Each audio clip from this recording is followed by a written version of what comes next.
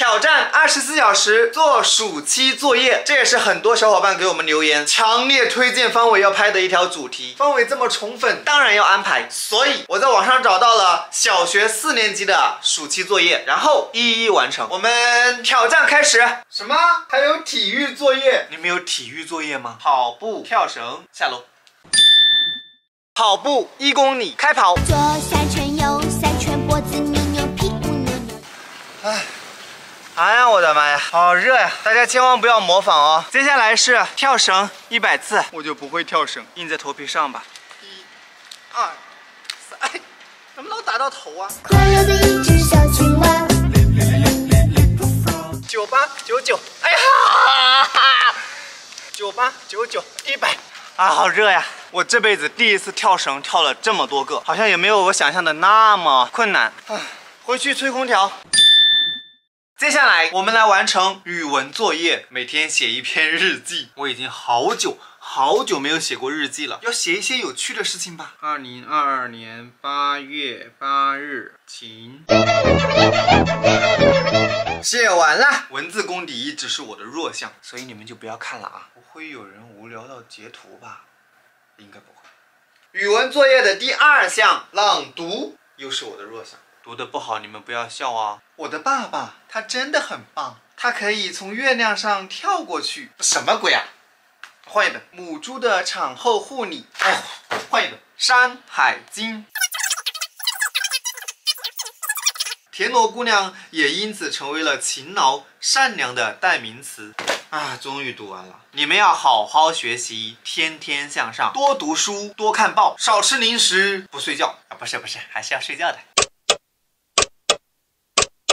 我们家来了一位小客人，这位是约瑟同学。Hello， 大家好。把书包放下来，好重啊！接下来我们来看一下小学4年级的书包里面有什么。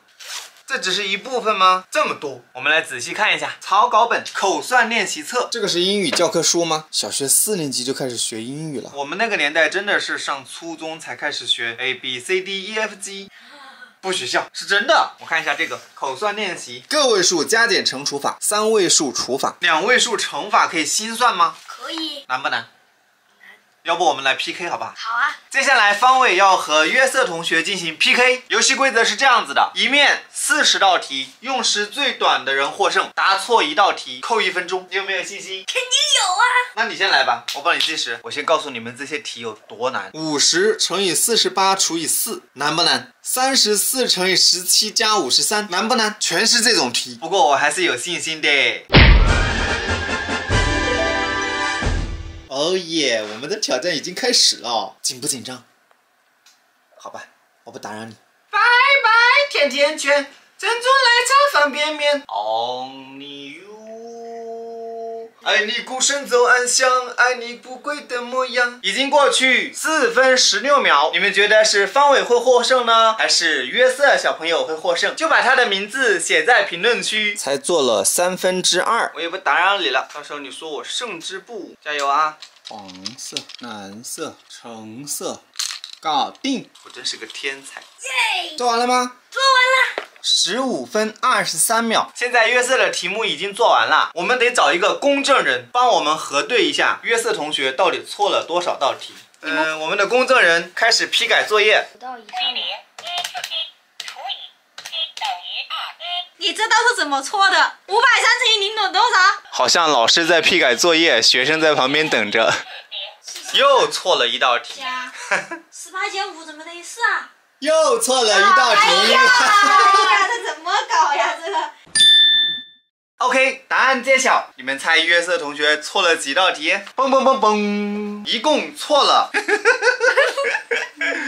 2、6、9、10，好难的。错了10道题，所以约瑟同学总共用时是25分钟。接下来轮到我了，方伟的挑战现在开始。40减30等于10，好简单啊！这题目是有规律的。哈哈，我已经做完了，用时11分51秒。我告诉你，我绝对是100分。来吧，你来审核一下。第一个竟然都对了，哈哈，你老公不会让你失望的。漏了一道题。又对了。我太难了。 100分，100分，绝对100分。我竟然错了一道题，所以方伟的最终用时是13分钟。哎，那怎么办呢？输了的人要受惩罚，我就惩罚你把错误的题再做一遍。以后要仔细一点，要细心一点。别看了，快改过来。别看了。不是吧？你们暑假作业还有做家务的环节吗？看看我们家到处是快递，怎么做家务？所以做家务环节我们就用洗碗来代替，你们没有意见吧？你们吃饱了吗？那我洗碗来。还好今天碗不多，洗刷刷，洗刷刷。哦，我的腰啊，好痛啊！这个灶台太矮了，我是这样洗碗的。开一个碗，盘子。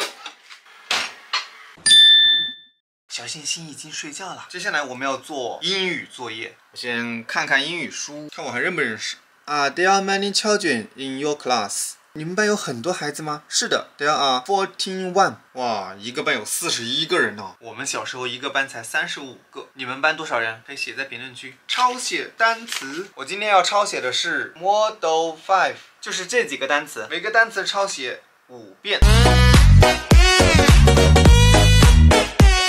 OK， 写完了，看看我的字迹是不是相当工整。我如果说我以前是英语课代表，你们信不信？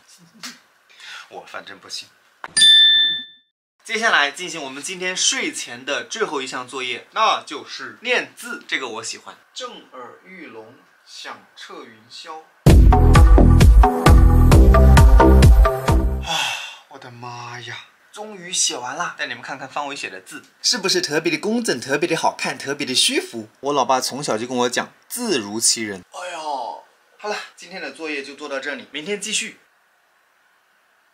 The next morning， 完成一篇英语手操报。请问手操报是什么？我先在网上查一下。原来就是这个呀！这不是我们小时候办的黑板报吗？现在都改名叫手操报了。这是孩子的，你画不出来。小星星说我画不出来，我就画给你看。为了在我儿子心目中树立高大的形象，这个手操报画不出来。他反复的强调我画不出来。为了爸爸的尊严，我们来做手抄报吧，绝对不能让我儿子瞧不起。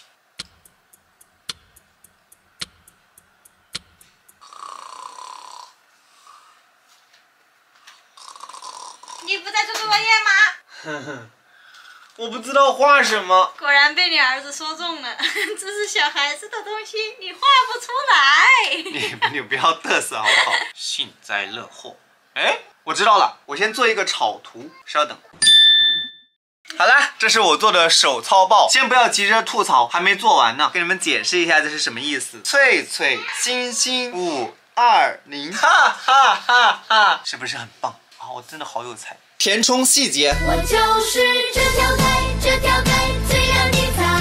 终于写完了，看得到上面是什么吗？应该看得很清楚吧？这么明显，所有的英文字母全是 I love you， 写得我手都麻了。亲爱的，我的手抄报做好啦，来好好欣赏大师作品。这是啥？250？不是250，是520。CC 是什么意思 ？CC 是翠翠。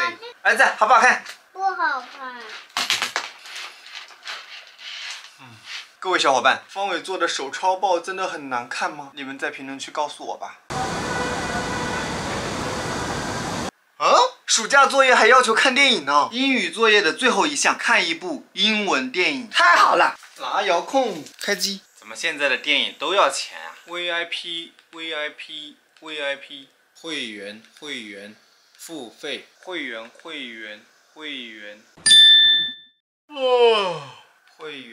会员头号玩家付费，复仇者联盟付费，会员付费会员。